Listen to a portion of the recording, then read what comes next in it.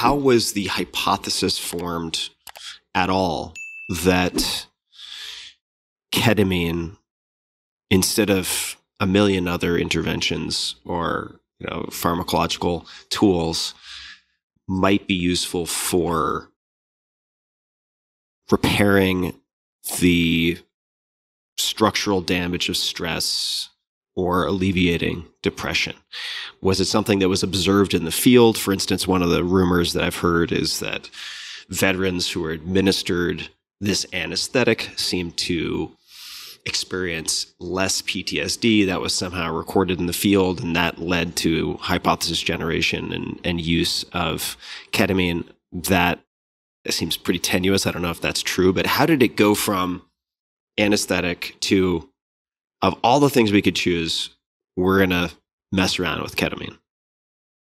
First off, I love hearing stories about how I and Dennis came up with ketamine for depression.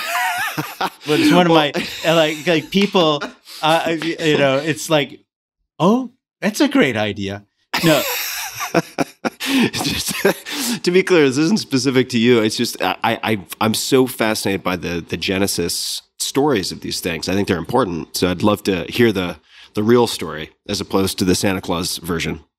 So the real story is not related to depression at all. It's related to schizophrenia. Mm. So it so happens in the great cosmic universe of coincidence that a friend of my dad's in Detroit, friend of our, and his family was a friend of our family, and we went on vacation together. I remember intertubing down a river in northern Michigan. I grew up in Michigan. Intertubing down a river with his daughter. We were maybe 10 or 9 or 10 at the time. His daughter is now is named Joan Luby. She's now an endowed professor, an expert in child psychiatry at Washington University in St. Louis.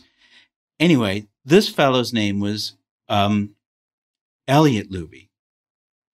And in 1959, he published a paper that was the first time phencyclidine, or Cernal, was given to a human being. And this happened at the Lafayette Clinic in Detroit, an entity, a building which no longer exists, unfortunately. An extremely, extremely generative place in its era. And he said that if you gave Cernal, which was the company name for phencyclidine, PCP, angel dust, if you gave it to people, it produced something like schizophrenia in them. Hmm. The thing was, that's 1959. And the mechanism, the fact that it blocked the NMDA glutamate receptor wasn't identified until the mid-1980s, or in 83, 84. So it was this fascinating observation, which couldn't go anywhere scientifically. But they did research, and this is going to bring us to other topics that we'll probably talk about, in which they compared the effects of phencyclidine to the effects of LSD in people. Mm-hmm. Yeah, good old psychomimetic. Yeah, just unbelievably courageous and creative, trailblazing psychopharmacology at a time when they just had no idea what was happening in the brain, the neurobiology.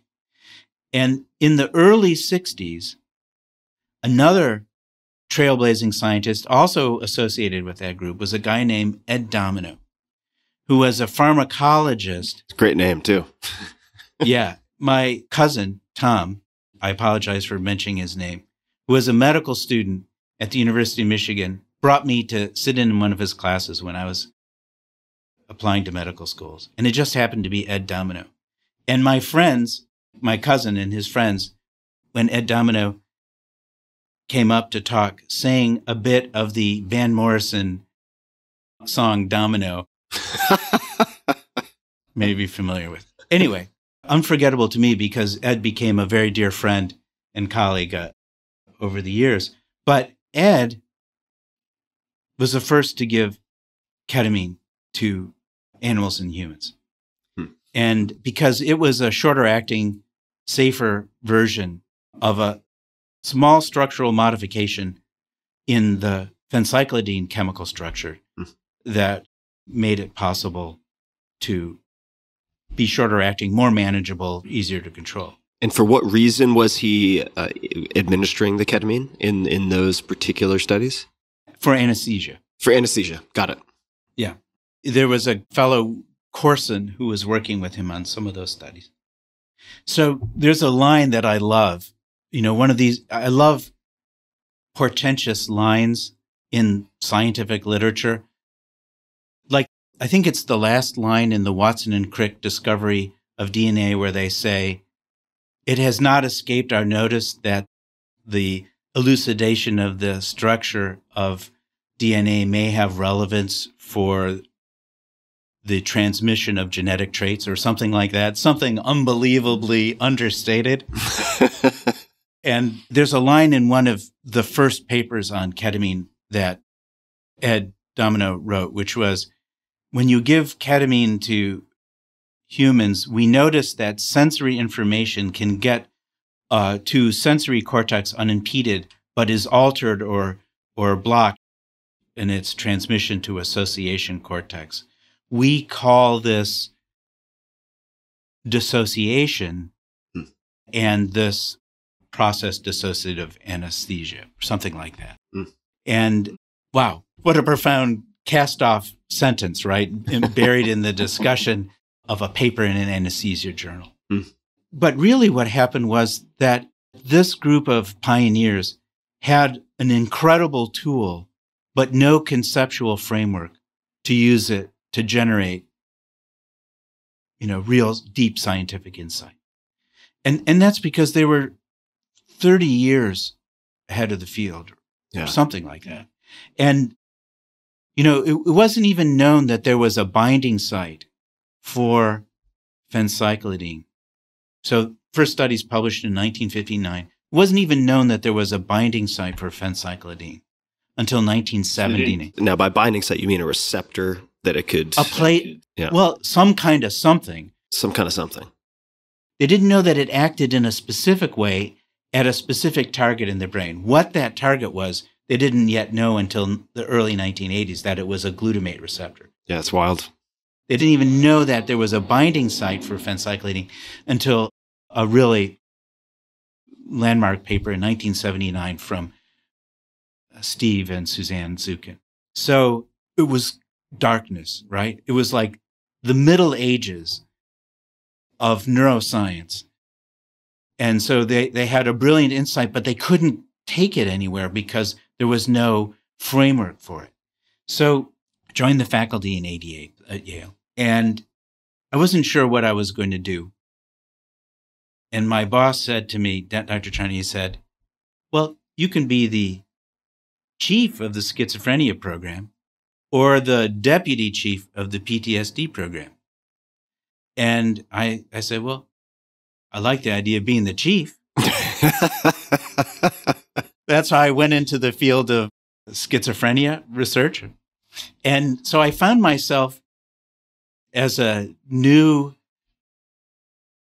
completely, inexperienced schizophrenia researcher setting up a research program related to the neurobiology and treatment of schizophrenia.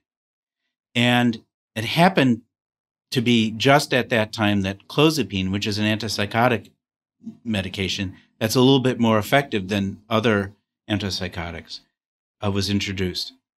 And I've been raised studying monoamine pharmacology. That's what I knew. That's really what I had anticipated studying.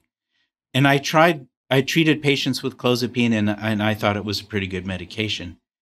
But I didn't want my legacy after 40 years of schizophrenia research to be that he figured out why clozapine was a little bit more effective than other antipsychotic medications. So I felt like I just had to go out of the box. And, this is where my father's legacy really had a big impact. It's like, well, if you could do anything, what would you do? And And it was like, well, I don't want to study these few cells contributing to the, dopamine or norepinephrine. I want to study the main information highway of the brain. Just a few years before, they figured out that drugs like ketamine, PCP, blocked this receptor for glutamate. And so what brought me to ketamine was really the effort to probe glutamate synaptic function in higher cortical circuits as a way of understanding the cognitive impairments, negative symptoms, and other aspects of schizophrenia. And so our path in our institution, my path, was the development of a research program on glutamate psychopharmacology, developing circuit and mechanistic hypotheses. One of my collaborators in those days was a pharmacologist named Bita Mokadam. And in 1997, she published a paper that showed that ketamine released glutamate in the brain at the very same doses that we were using, the equivalent of the very same doses that we were using to produce changes in cognition and psychosis related to schizophrenia.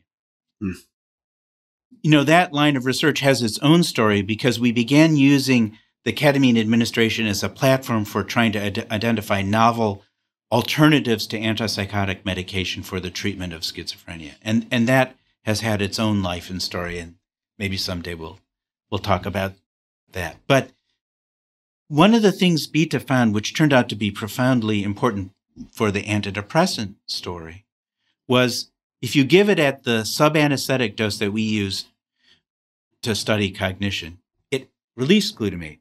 If you give it at anesthetic doses, it depresses glutamate, and it's not antidepressant at those doses.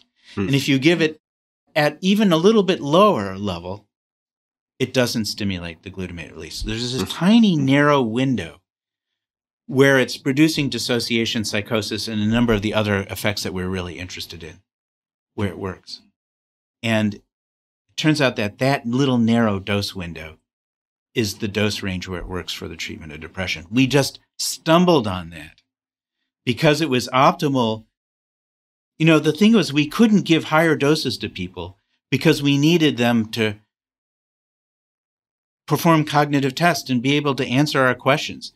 When we gave people much higher doses of ketamine, they would have, pretty interesting experiences, but they couldn't answer any of our questions. So it wasn't any good for me as a research tool. I mean, I remember one person that we gave this higher dose of ketamine to who couldn't answer a lot of our questions, but he was holding onto the bed really tightly. And I said, well, that's interesting. Why were you holding onto the bed? He said, well, basically the dress, the blue in the dress of the interviewer had become outer space. The white polka dots in her dress had become planets and solar systems.